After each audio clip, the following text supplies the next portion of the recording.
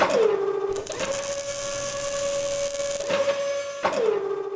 right, super quick, and this one's completely inside baseball. This one's going to be for the paint department. What's up, John G? I requested some guidance on where to put Tex-Cote on the trim pieces for the Riverside Fairgrounds sign. So this is kind of how it's going to go together. I'm sending this over as a PDF, but what I'm doing is just going to explain the PDF. So that way you'll have it, but also a quick little explainer. So you have 3 trim pieces per side. You have the really long vertical. You've got the only 12 inches wide top one, and then the bottom one is the sort of chubbier 18 1/4. So obviously you get Tex-Cote, which is yellow here on the PDF right here. So that's on the face, obviously.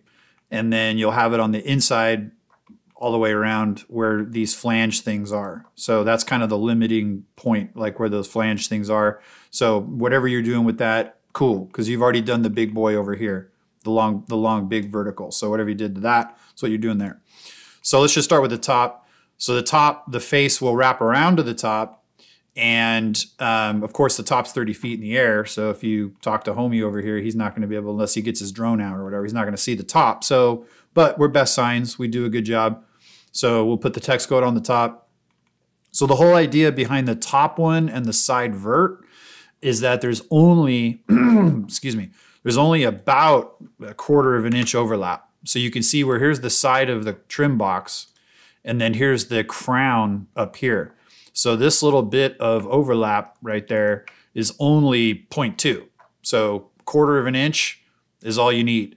That way, because otherwise, I mean, I had originally started going with these boxes being the full width, but that's just a waste of, you know, so that's why we have just these little brackets back here. So I put it thin to win. It only takes 1/4 to make it look like it's one big piece jutting out. So that being said, along the top, from the back side where the brackets are, you only need 1/4 inch minimum clearance. Now, if you want to push it out to maybe 3/8 or 5/16, just thread that needle. But technically 1/4 inch in is all you need. So that's along the top. The sides, because they butt up against the big boy that already went out, and this side bonks against this side, you've got no Tex-Cote on the ends and no Tex-Cote on this end. So it's the face, the inside part there, like you said with the flange, the top if you want to wrap it around, but nobody's going to see it. And then you just have that 1/4 inch strip. So taking that 1/4 inch strip and continuing on to the vert side, when it bonks, it's going to basically mimic the top across its top. So you keep that 1/4 inch strip party going if you want to along basically the top, the very little top section of the big boy. So do that, come along here, good to go. But you have no Tex-Cote. So essentially where this flange starts well, it stops basically, but where the 45 starts, that's all no Tex. Straight across. So that way when it bonks into this cabinet, that's 12 inches, it bonks in there. So you want no Tex-Cote there, completely clean. Tex on the top, except for that mimicking that 1/4 inch strip that's on the top of this guy.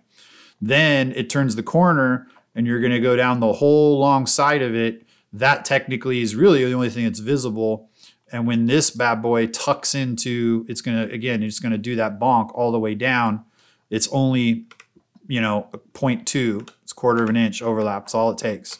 So you're just going to follow that strip all the way along the long side, all the way down, and 1/4 inch strip all the way. So you got Tex-Cote on the side, Tex-Cote on the face, and then Tex-Cote with your flanges, whatever you're doing. When you get to the bottom, no Tex-Cote needed on the very bottom because it's going up against the rock. And then same thing, the 18 1/4 bigger boy is going to bonk. So you have a mating surface there. So just cut that straight across and bonk up against there. And then once we turn that corner, but otherwise that's done. So everything there, you're good to go.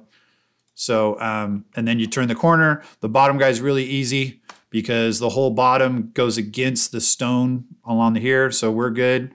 And we have full bonk here. So you don't want Tex-Cote on the edge. And then this guy here bonks against the big boy that already went out. So no Tex-Cote there. So it's just the face and then it wraps over and does what you're doing on the top there. So that's pretty much it for those guys. Again, it's really just the only tricky quote unquote is that 1/4 inch pinstripe, you're just going to do all the way down. Again, whether it's 3/8 or you want a 5/16, you want to thread the needle, but it's essentially a 1/4 minimum is all we need all the way along that edge. Otherwise, no text, and no text on the sides. So anyway, if you have any questions, hit me up. I'll send over the PDF. Good to go.